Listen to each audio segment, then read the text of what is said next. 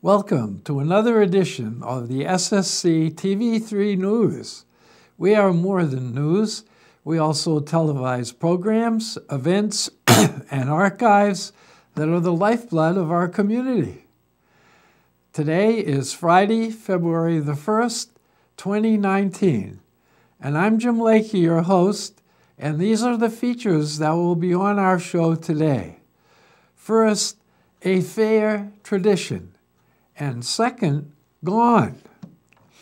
Normally, we televise this program live at 11 o'clock on Tuesdays and Fridays and upload it to YouTube right after the show.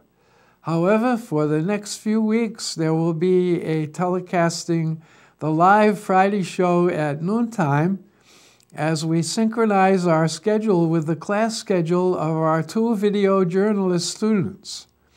Also, since we've been missing events that have been in conflict with our regular news time, and since we only have one field reporter, we will be making a change.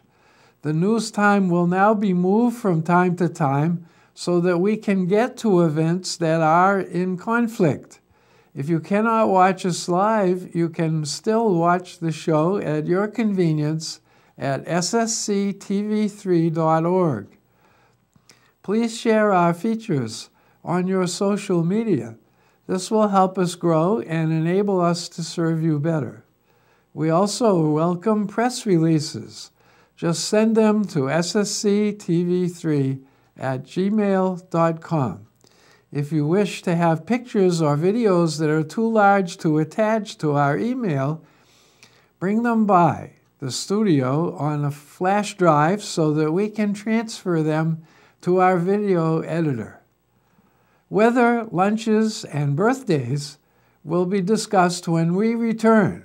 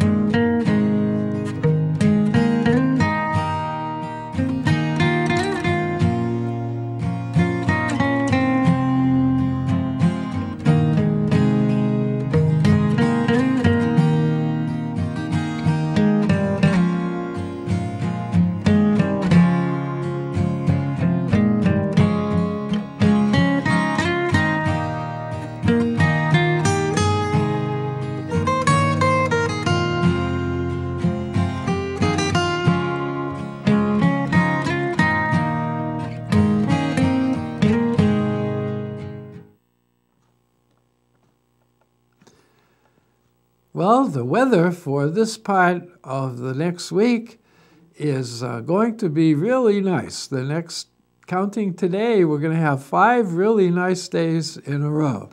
And then we'll be back into February weather. So for Saturday, we're going to have partly cloudy, 60 the high, 43 the low. And on Sunday, partly cloudy again, 65 the high and 37 the low. And then Monday, sunny, 51 the high, 24 the low. And then Tuesday, a trend in the other direction, 43 the high, 26 the low on a partly cloudy day. Then Wednesday, Thursday, and Friday, cloudy on Wednesday, 34 the high, 14 the low.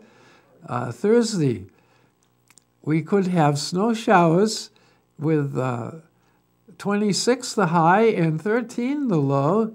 And Friday, partly cloudy, 29 the high and 16 the low. So the next 5 days, we're going to really enjoy that. Now we have our lunches for the week at the senior dinner at the Sunflowers. And these are as follows. On Monday, there will be oven-fried chicken with sweet potatoes. On Tuesday, turkey and rice casserole. On Wednesday, spaghetti with meat sauce and buttered corn. On Thursday, herbed pork loin and au gratin potatoes. And on Friday, sweet and sour chicken with rice. We have a good many birthdays coming up this week. On Friday, happy birthday to Joe Snyder and happy birthday to Greg Fisher. On Saturday, happy birthday to Marlies Lakey. On Monday, happy birthday to Luann Fisher and Dorothy Bliss. On Wednesday, happy birthday to Garland Mansell. And on Friday, 3 people. Happy birthday to Trey Nelson, and happy birthday to Connie Edwards, and happy anniversary to Jim and Marley Slakey. Our library is always busy, but for the last 3 days, it was extra busy because it was hosting its annual book fair. For 3 days this past week, the students of St. John had the opportunity to participate in an event that started more than 500 years ago. In 1454, soon after Gutenberg had developed printing with movable type, the first book fair was held by local booksellers in Mainz, Germany, near Frankfurt. Our fair included books for young and old in both fiction and nonfiction. From pirates to presidents and cats to cars, there were topics to please every taste. Hi, how are you? I'm going to have you take them up to the desk. Oh, they're runaway race horse. Oh, yeah, that would be a good one. That's 3. Now, what'd you do with your books? Smooth. Oh, smooth. I got some money to pay. Yeah. I gotta do the elevator.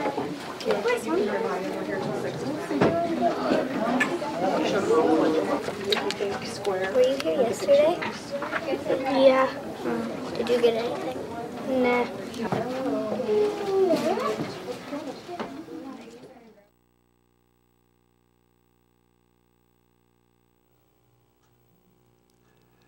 Now we have school announcements.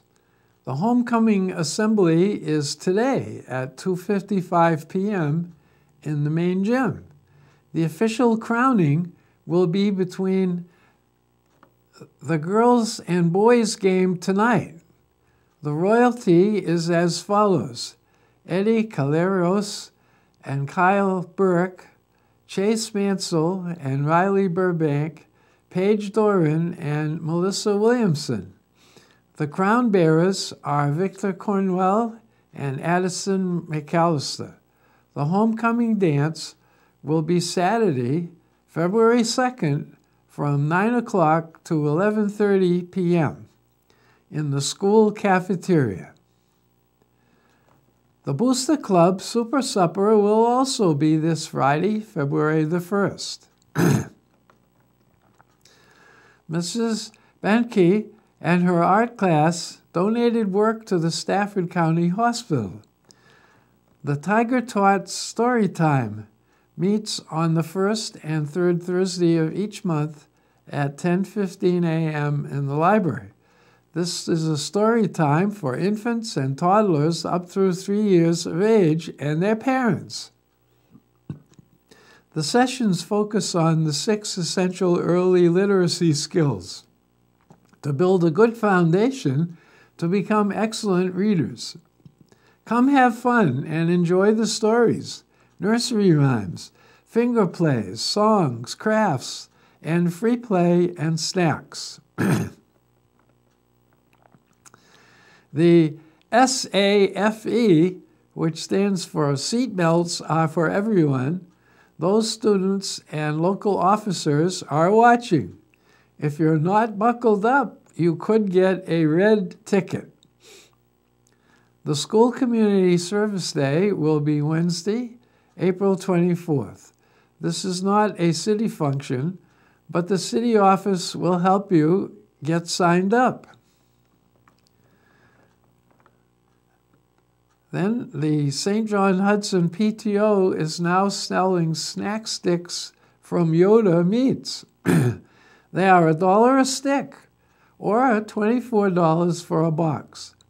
They will be on sale at the PTO table at home games and between games by contacting Alyssa at the District Elementary Office or Cassie at the St. John National Bank of Kansas. The newly created Tiger license plate will also be available. The PTO Carnival, which is held every other year, will be this year on a Saturday, April the 27th. The monthly PTO meeting will be on Monday, February 4th at 5:30 p.m. in the community room of the library. Now we turn to special service announcements.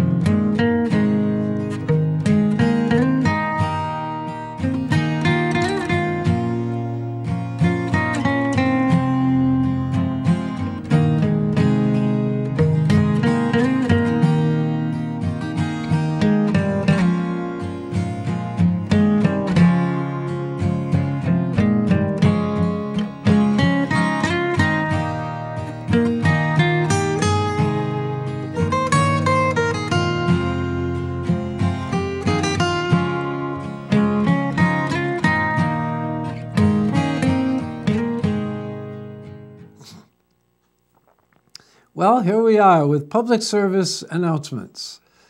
The Sunflower Senior Center on Monday, February 4th, has a senior soup supper at 6 p.m. You should bring a salad or a dessert to share. The St. John Hudson Recreation Commission is Tuesday, February 9th. They're having lunch at the Olive Garden, a pretty famous Italian restaurant in Hutchinson. They leave at 10:30. This year's flu vaccinations are now available at Stafford County Health Department. Also, the Ida Long Goodman Library is in search of the book On Wings of Faith by Lois English. It needs 2 or more copies. Lois English was a local author, and the book was written in 1956. The library also has Book Lovers Valentines. They include a set of genuinely used books and candy bars and a card. Friends of the Library has new cards available. They are $2.50 each or $5 for 10. $5 for $10. Stop at the front of the counter and take a look. The Hudson Community Council is planning its 3rd annual Flower Festival, which is spelled F-L-O-U-R, not F-L-O-W-E-R. This will be a full day Saturday, March the 23rd. We will list the activities and the times as soon as we have them. The St. John Jubilee will be May 24th and 25th. Outdoor vendor spaces are being reserved now. Check with the city office for an application. Also, by going to Facebook on the Around the Square page, you can leave your email address and get more information and get an application. The RSVP, which stands for Retired and Senior Volunteer Program, from Pratt will be in the library on Thursday, February 14th, providing tax-free preparation for those filing simple non-itemized returns with an income under $50,000. Appointment times are 30 minutes in length and may be reserved by calling the library at 620-549-3227. The first session is at 9 a.m. and the last session is at 5 p.m. Skating rink hours are Friday and Saturdays from 7 p.m. to 9 p.m. If you need to rent skates, the admission is $2. If you have your own skates, the admission is $1.50. The after-school skate will be on Tuesdays from 3:30 p.m. to 5 p.m. The admission for that time is $1. The free skates night for the USD 350 junior high students will be Saturday, February 2nd, from 9 p.m. to 11 p.m. This event is sponsored by the St. John Hudson Recreation Commission. The Big Bend Groundwater Management District Number 5 will hold a public hearing Thursday, February 21, at the Stafford County Annex at 5 p.m. concerning the district's revised management plan. The annual meeting will follow at 7 p.m. This meeting will have an update on the latest LEMA proposal. At TV3 will be recording this as well as televising these proceedings live on Cable Channel 3. The city is trying to complete a more accurate landlord list. There are a number of people looking for rentals. Please contact the city if you would like to be on the landlord list. Also, please contact the city if you currently have properties available. The City of St. John is accepting applications for the position of Public Utilities Maintenance Worker. This position will be under the supervision of the Public Utilities Supervisor and overseen by the City Superintendent. For a copy of the job description and/or a job application, call the City of St. John during business hours at 630-594-3208 or visit www.stjohnkansas.com. The City of St. John is an equal opportunity employer. Until further notice, the trash dumpster south of the power plant will be unavailable. Please use the county dump east of town. It is open from 11 a.m. to 3 p.m. Monday through Friday. Once upon a time, there was a dumpster here. The question is, why is it gone? The answer is complex, and our citizens need facts, not rumors and guesses. There are 3 ways to get the facts. Come to the next City Council meeting at 7 p.m. on Tuesday, February the 5th, or watch the meeting live on Cable Channel 3, or watch it at your convenience on YouTube. Being part of a community requires its citizens to be well informed so that they can properly discern among rights, responsibilities, privileges, and entitlements.